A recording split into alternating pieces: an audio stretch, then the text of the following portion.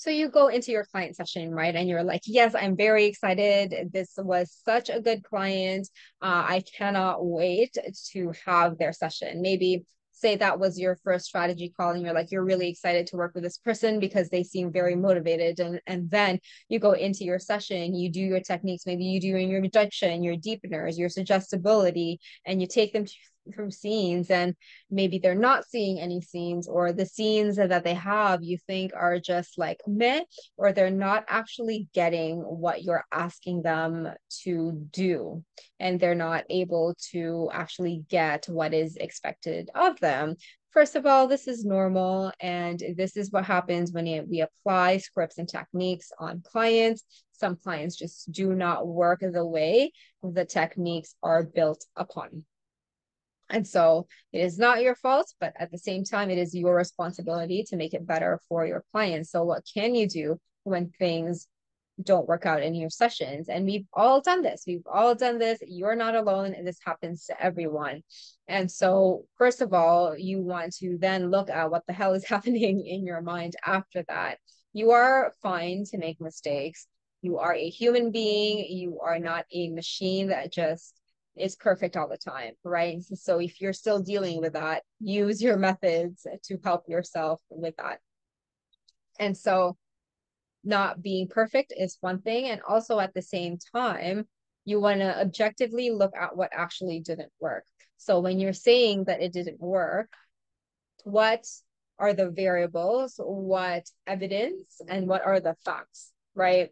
Looking at it very logically is really going to help you not become emotionally attached to the situation, which can lead us to making wrong conclusions and bad decisions.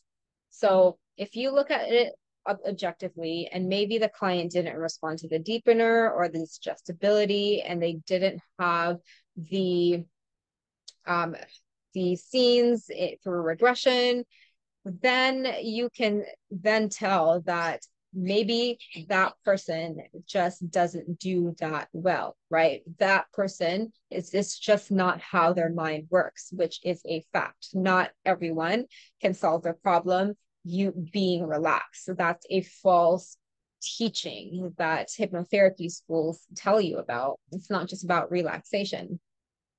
And so when you can look at that objectively and say, okay, so it's not like that you were a bad therapist. It was just that the client didn't respond to the method that was taught that puts a client in a box anyway. So again, but then you get to take responsibility in looking at other ways, new different ways to do things, right? And so if it is a client in front of you that hasn't worked, maybe you've had 2 sessions with them and you're feeling stuck, what you can do is first of just pause. Get if you're using the hypnotic questioning method, get your clients to process. If you are using traditional methods, I'm not really sure what the processing time is like for you. But the next time you have your next client session with this person, pause and just pretend that you don't know shit, right? Even if it's your third, fourth, fifth, or sixth session, start from scratch. Start from a fresh plate.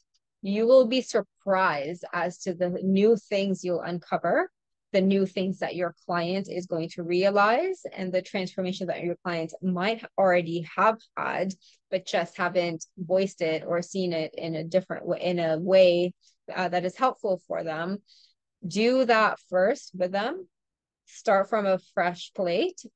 Pretend that you don't know the person and base your next question, base your next session on that, because this will make a massive, massive difference because you are in a beginner's mindset. You take the pressure off yourself as well as the client, and you can see their growth.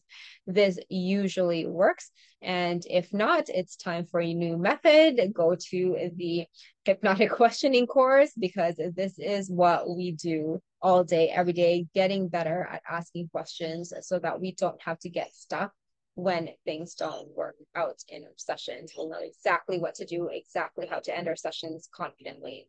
So if you have any questions at all, let me know and I will see you soon.